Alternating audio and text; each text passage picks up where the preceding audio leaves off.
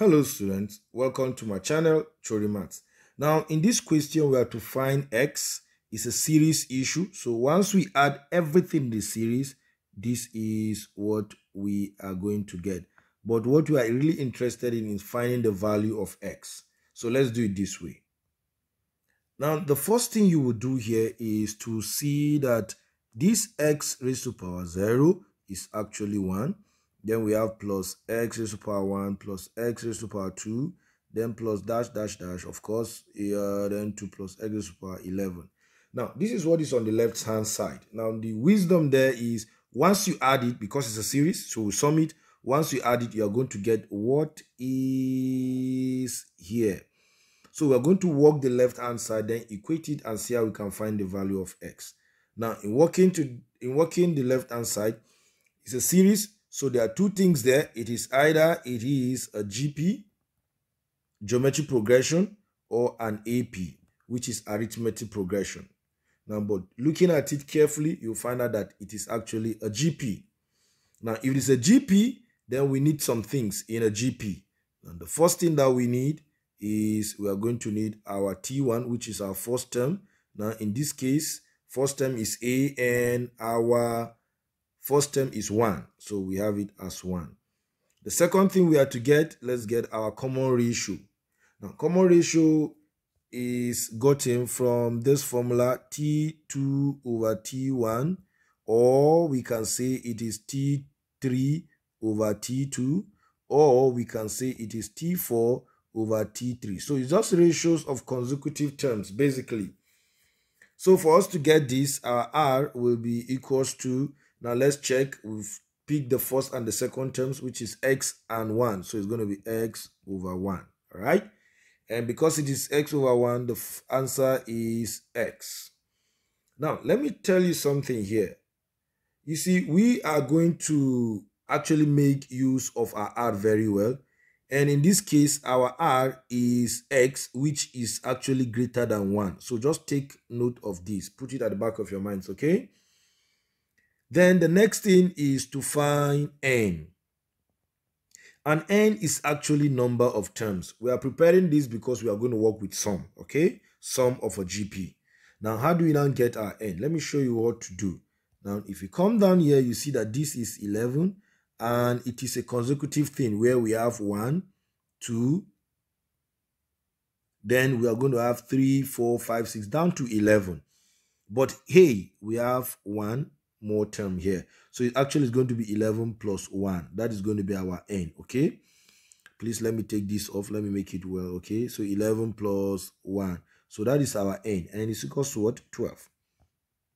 Now we'll come down here and write our work. This is 12. Now the next thing we are going to do is to find our sum of terms.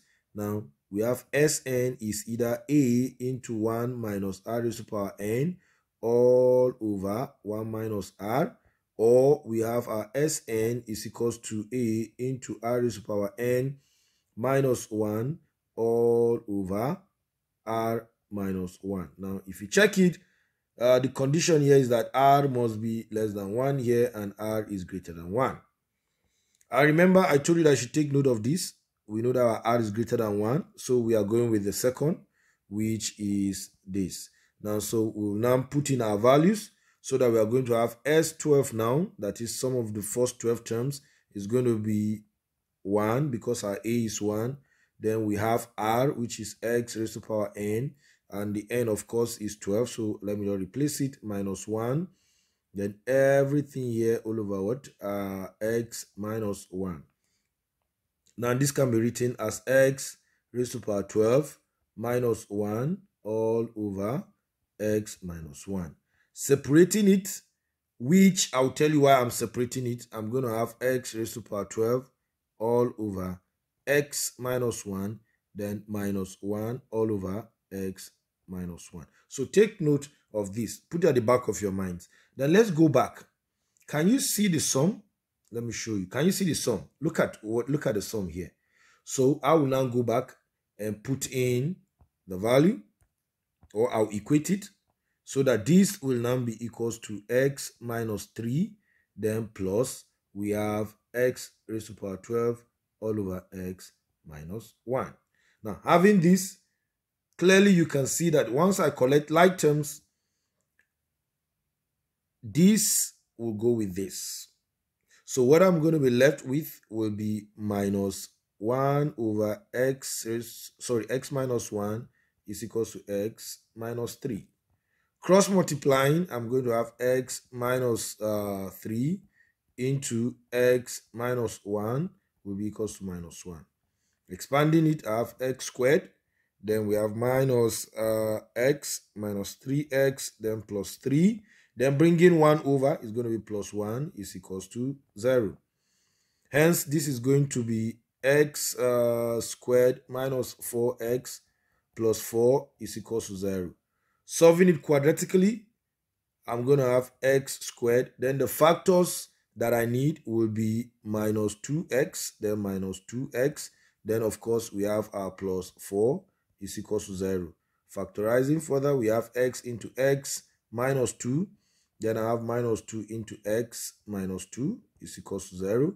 So I have x minus 2 down into x minus 2 is equals to 0. So I'm going to have x minus 2 all squared is equals to 0. So that x is equals to 2, but twice. All right. Now my final answer is x is equals to 2. I know it's very interesting. So keep watching my channel and don't forget to subscribe.